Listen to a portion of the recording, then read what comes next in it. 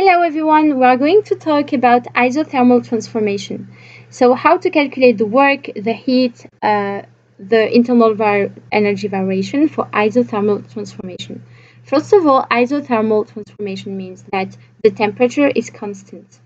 So if the temperature is constant, so what is the temperature? What is the physical definition of the temperature? The temperature is related to the interactions of molecules in the very small scale. So if the temperature is constant, then delta U is constant. I'm going to explain why. So that is something that you have to know because the internal energy variation is directly related to the microscopic scale.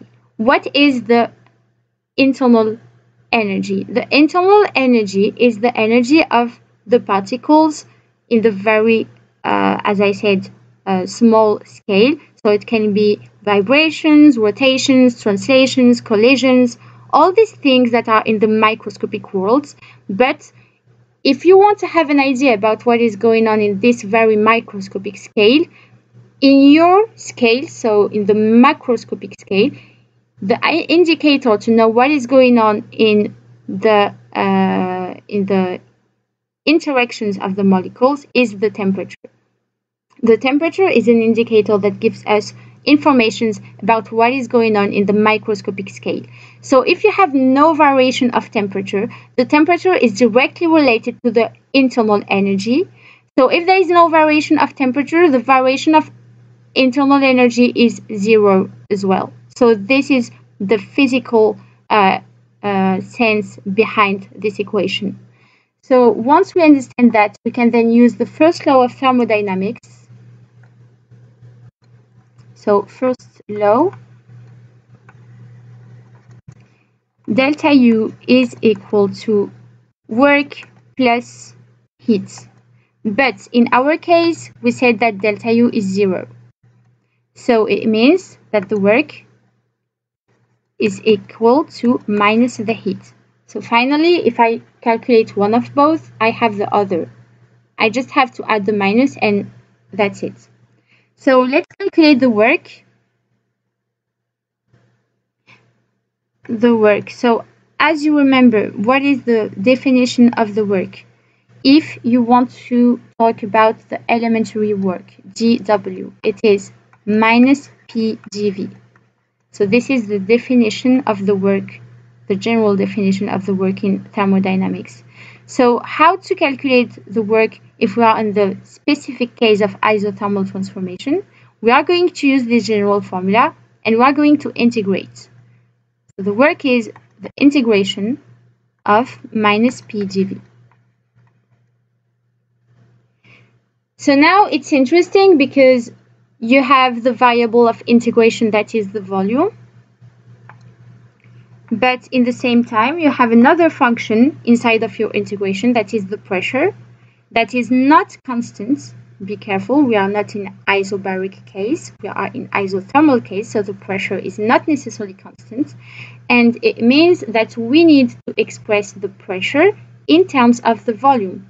Let's imagine in mathematics, if you have an integration that is involving y in the function, for example, if you have 5y dx and you want to integrate this is not possible like that because the variable of integration is x.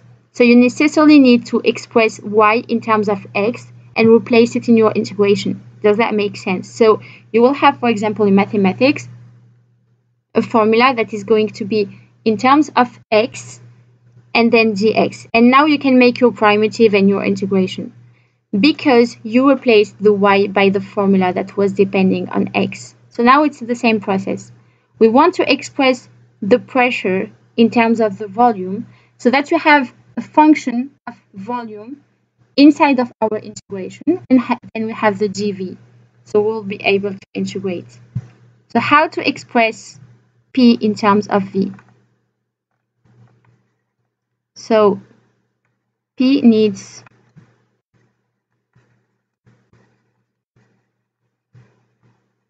in terms of V.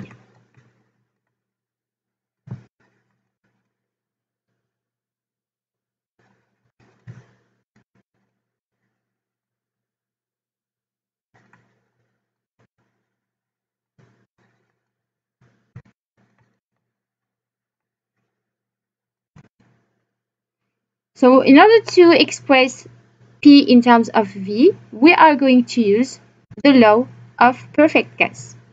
So the perfect gas law says that PV equals nRT. So if we have that, all we need to do is to say that P is equal to nRT over V. And that being said, we can directly replace this inside of our integration.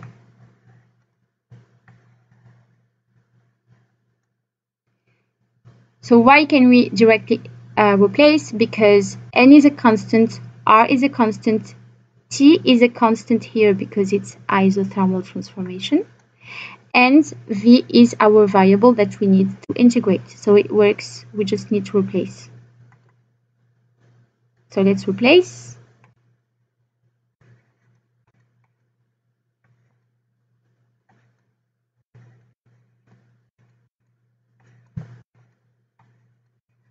So once I do that, I can take out all the constants from my integration.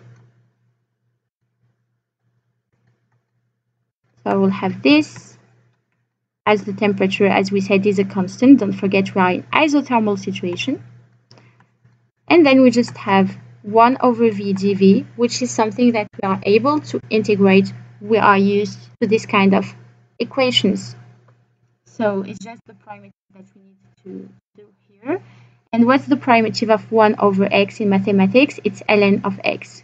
But we don't have x, we have v. So we come back to the physics and we replace x by v in our mind, of course. So now we are going to write the results of it. So it's going to be minus nRT primitive of ln v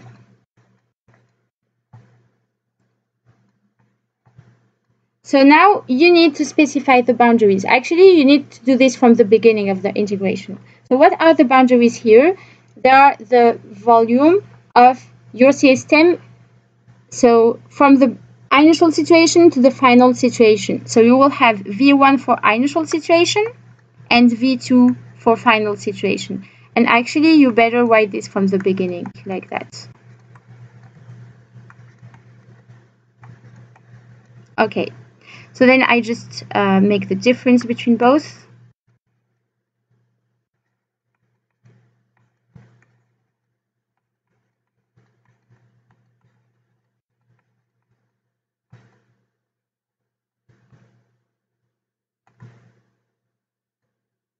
As you remember in mathematics, when you have the difference of ln A and ln B, for example, then this is equal to the ratio of both. Sorry. So let's write this.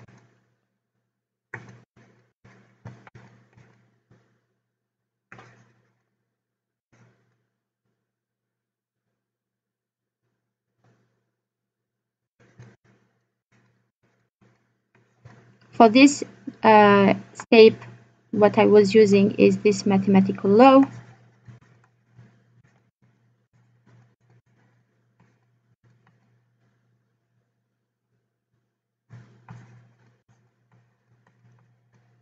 Another law that I'm going to use now is the fact that when you have ln of minus ln of A over B, this is equal to ln of B over A. So these two rules, two mathematical rules, I'm using them in my process. So now I'm going to use the second one. I'm going to have nRT ln, and I reverse the ratio V1 over V2. So here we go. This is the result that we have for the work in isothermal situation. Something that you should know also is the fact that in isothermal case, you have by definition, I mean it's a definition, but it's something that is deduced actually from the perfect gas law. You have the fact that V1 over V2 is equal to P2 over P1. So you have this law, and then you can also say that the work, so that was the work obviously, so the work is equal also to nRT ln of P2 over P1, just because you replaced what is inside of the brackets. So that being said, now we have the work. We also have the heat, because as you remember in the beginning, we said that the work is minus the heat. So we have both. We also have delta U, as we said in the beginning, it's 0. And something interesting that you should know is the fact that for isothermal transformations, we also have delta H, the variation of enthalpy, that is equal to 0. So here we go. This was the process for the calculation of the work, the heat in isothermal situation.